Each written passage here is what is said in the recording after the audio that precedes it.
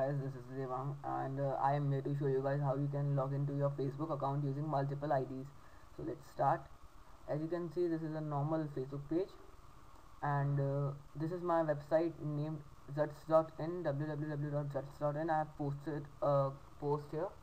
Now let's start. If you are a Chrome user, you have to install the extension named Temper Monkey.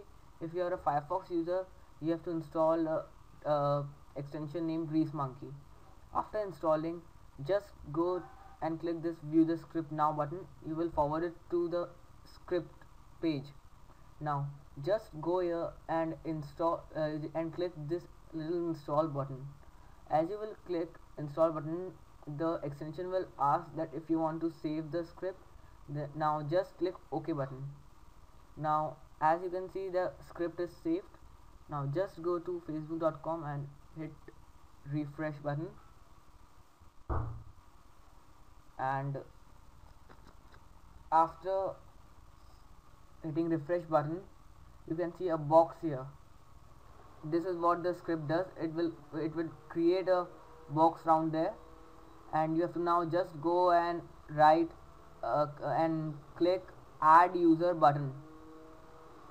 Now this there would be a pop-up name. What name do you want to display? I want to display my name Devang, and I will click the OK button. Now here you have to write the email address or the username. So I will write my username, the Vernex, and lastly this I have to write my password here. So after writing the password, we have to just click this little OK button. Now as we have completed the first entry, we have to create a new entry or a Facebook account to demonstrate the use. So I will just click the add user button again and go and here and write Devang home. This would be my home ID. Here I will write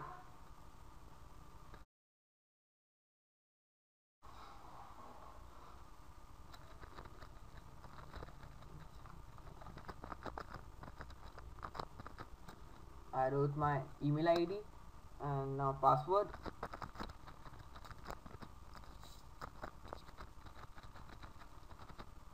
I have written my password and will just click OK button. So let's start with the demonstration. I have to just click this Devang button as this is my user, and you will see it will log in. I will be logged in as my original account here.